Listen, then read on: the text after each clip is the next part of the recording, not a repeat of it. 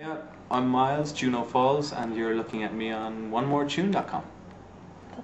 .ie. I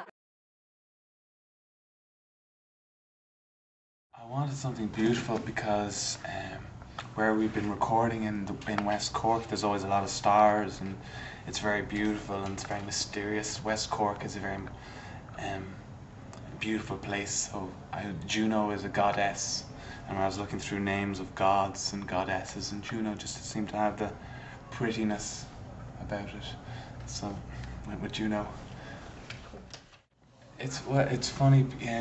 He kind of went to see a lot of bands, but it was my mother. Actually, my mother saw him across the road and recognised that he was in Crowded House and the band, and that I was a big fan. And I was a big fan of Nick Seymour, and not Neil Finn or anybody else, but Nick Seymour, the bass player, for some reason, because he was an artist. And it's my mother dragged him to one of my gigs when I was 25, so it was great. And then we got to talk afterwards, and he got to ask me about music, and I got to ask him about all his art for all the Crowded House covers. I bought a small camera 2 years ago, and since I bought the camera, I want to be a movie maker now.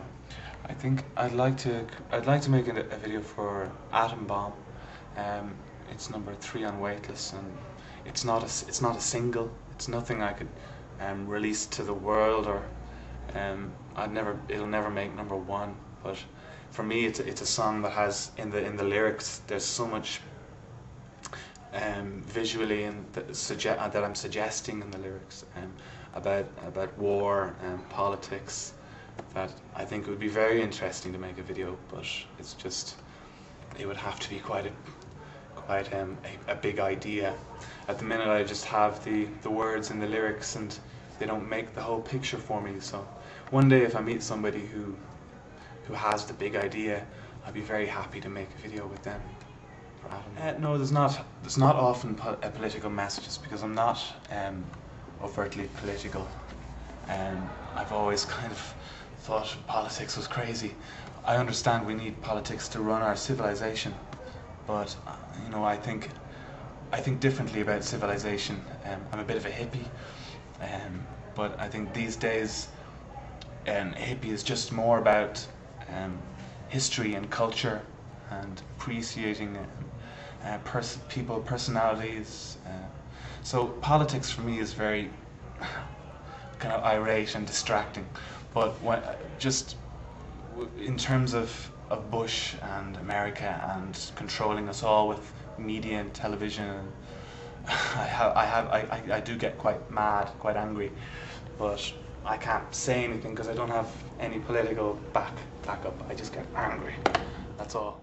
I'd like to think that after my experience, after my crash, that the lyrics I write now and the melodies I write now, I write for myself, just for my heart. And before, I would have written songs more for people to try and just bring people in and get attention. Maybe I'd write for people, about other people. And now I'm writing more for myself, because I'm thinking if I had died, or if I had never come away from the crash, I would have only left stories about other people, and I really want to start writing more about myself. And because I'm doing that now, my music has just been affected by something that feels strongly to me. Now there's so much more to songs. I've discovered so much more. Even Waitlist now is just like, I can't wait to make a 3rd album. You know, I just can't wait. You know. So I learn a lot every year.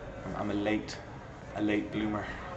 Car accident and a lot of other things. I mean, the car accident was a traumatic thing, and it did make me think, because I'm an artist, and I kind of went inside myself for a while and just thought about a lot of things about my life and what I want to sing about. Just came out, but no, it wasn't too much of an impact. Living in Dingle and getting to know people who live in Dingle, who have never lived in a city, that also taught me much. You know, I got a lot from that, and I made a lot of friends in Dingle. I realised that life is about doing favours. In Dingle, if you do somebody a favour, they'll do you a favour, and vice versa. And then the whole village, everybody does each other favours, and they make life very easy for themselves, very easy. And so that also inspired me, as well as the whole car crash. It's about an old relationship. It's about a girlfriend, but it's about alcohol. Whenever I say you in Slowly Fizzy, I'm speaking to a drink.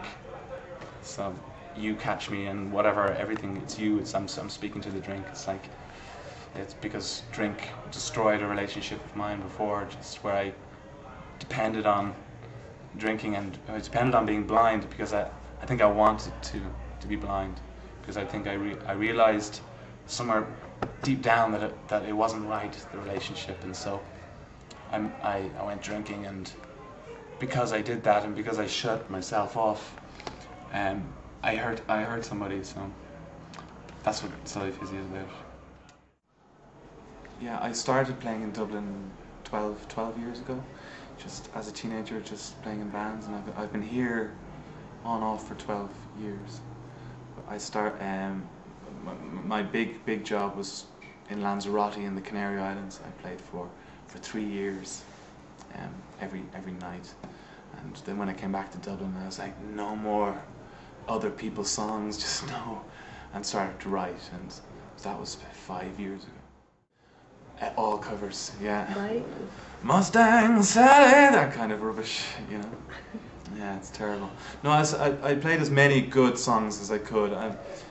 In a holiday resort, people are all, oh, do you know when he has land? Or do you know when he does, you know? So, I didn't want to play songs for them, but I did learn, you know, Sinead O'Connor or Paul Brady or some songs from The Frames, and just some good Irish music for people, but they were never happy. They wanted to hear Christy Moore and the Dubliners, and it's like, no. So, but I did enjoy it. I always picked songs I loved. I've been a busker for many years, but as I got older, I just felt more like I wanted it to be more. It didn't feel real anymore. It just felt like people were walking past, and I might catch somebody, but it's not fair that they're standing on the street and it's raining or it's windy and they can only stay for one song. In the end, it wasn't fair for me and it wasn't fair for them, I don't think. Really, I wanted to bring people into gigs.